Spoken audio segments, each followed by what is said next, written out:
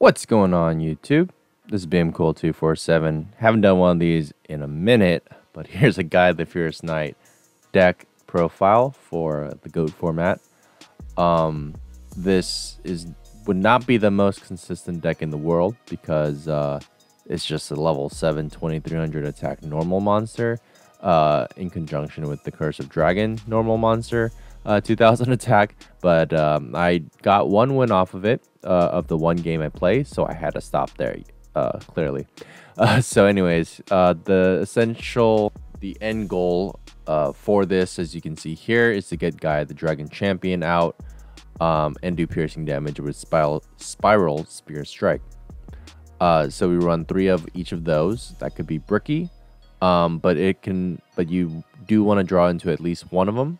And then the other one can be a King of the Swamp or something like that for your polymerization plays.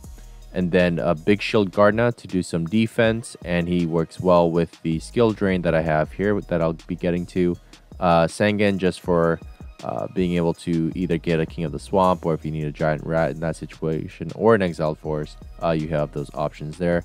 Giant Rat in order to get either another Giant Rat or the Earth, or an Exiled Forest, or a Big Shield Gardna. So there's a lot of scenario plays you can get with the Giant Rat.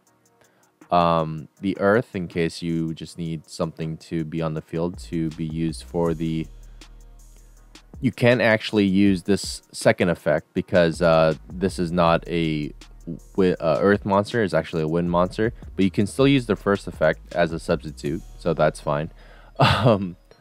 And then 3 Kings of the Swamp because you can get a polymerization or just use them as a material. Some staple cards. Megamorph can be really good when you're trying to poke with double the normal attack of him, or the original attack. So that'd be 600 with piercing if you have Spiral Spear Strike, which allows you to draw 2, discard 1. And this works for Gaia the Fierce Knight and Gaia the Dragon Champion.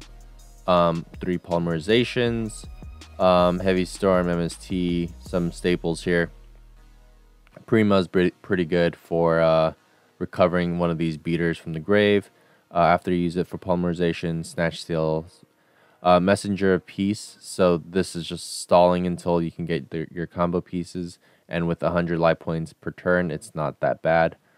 And then we have another recovery card because, again, pitching a Gaia or a Curse of Dragon is a pretty good beat stick to bring back. Ring of Destruction, Mirror Force, 3 skill drains because it's a broken trap card, and since you're running normal monsters anyways, you don't really care about that, and even your effects don't care about that, so skill drain is great. Exiled works under it, of course. Big Shield works in conjunction with skill drain as well, so that's really good. And 3 Solemn Judgments in case they're trying to get rid of your Gaia or your Gaia whether it's Gaia the Fierce Knight or Gaia the Dragon Champion. You're gonna need to solemn any Mirror Forces or any Ring of Destruction, because you really only have like one shot at going down, beating down your opponents with some piercing damage. So yeah, so here's a replay. All right, so I get a pretty good opening hand with Big Shield Gardna. And then we don't have any of our polymerization cards at all, so we'll see. There we go. Speak of the devil. There's 1 puzzle piece. We need 2 more to make that work, so we'll hopefully allow Big Shield Gardna to defend for us. Looks like they're going to poke us with DD Warrior, and then see if they're going to banish her. They do not. I'm going to MST that Sekretsu. I got a extender piece for my combo, so what I'm going to do is just go ahead and poke them with their own DD Warrior Lady. Probably not the best play because now they're just going to break her back, which is not good. Not good at all.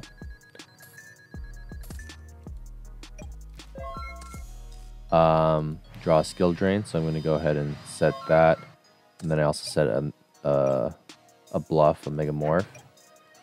They only attack me with Breaker because they think I have a Mirror Force, and I don't even have any of that. So go ahead and draw another Solemn.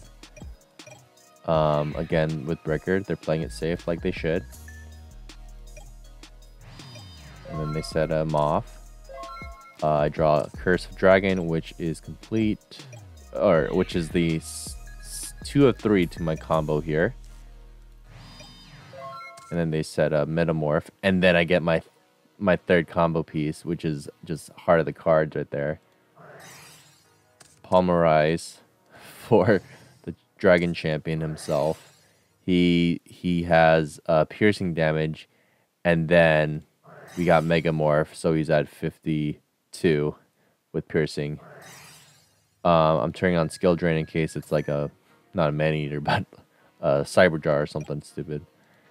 And 52, gonna go ahead and poke them off. So he's at 600. I get a draw 2, discard 1. And then I'm gonna exile force the DD Warrior Lady there. And the nice thing about what I have here, 2 Solemns, is he can't do a whole lot. Well, he's gonna try. I'm gonna force Solemn that one. And I think that's gonna be it. Yep, because I don't think you can do anything with those monsters, especially with Skill Drain on the field.